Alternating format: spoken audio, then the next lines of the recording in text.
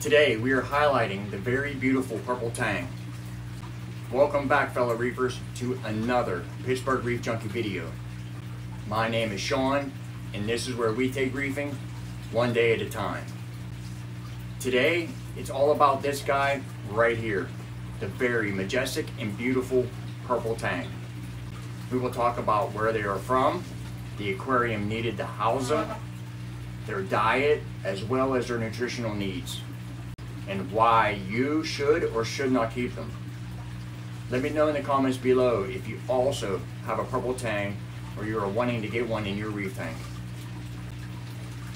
Where are Purple Tangs from?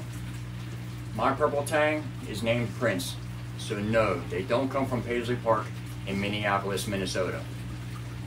Originally, they were known to only come from the Red Sea.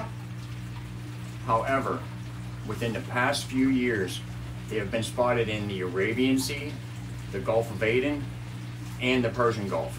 So yes, unless they have been captive bred, they have quite a journey to get into your reef tank. But you will not mistake what this guy looks like. That deep purple body and yellow tail. Very vibrant and very unmistakable. A true collector's piece. These guys are somewhat pricey, ranging between $150 up to $300 and more depending on the size. Which is why you need to take really good care of these guys if you want to keep them for many years to come. That now brings us to the housing of these guys. So if you're asking yourself, what do I need to keep Purple Tangs? The answer is a large tank. These tangs get big. Purple Tangs reach lengths of 9 inches, so as a small juvenile, a tank under 100 gallons will work, but as it grows, it will need a tank larger than 100 gallons. If your aquarium is too small, aggression will most likely start to happen. These guys love to swim, so give them the much needed area to do that. Lots of open space, as well as properly spaced rock work for them to move in and out of. So what do you need to feed Purple Tangs to keep them healthy? The answer is nori, or dried seaweed. Red or green is fine, but if you have a supermarket that sells fresh nori, that is the way to go. In between mealtime, you will find them grazing all the time on your rock work. This makes them a really nice utilitarian fish. My Purple Tang will also eat pellet food as well when I feed my other fish, which adds to a balanced diet. Now, this is why you should and should not keep Purple Tangs.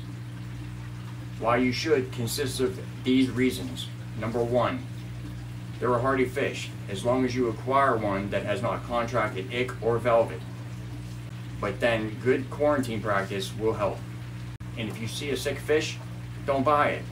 Number two, like I said earlier, these guys are an amazing grazing machine on your rock work. They are real workhorses. Number three, the beauty and rareness of the fish. Now, my reasoning as to why you should not keep a Purple Tang. One, they get large. Tangs need a lot of tank space to be truly happy. It would just be cruel to try to keep them in a smaller tank than what they should have.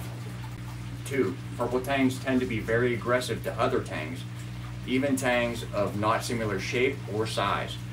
I would introduce a Purple Tang with another type of tang at the same time, or consider it being the last fish you choose on your list.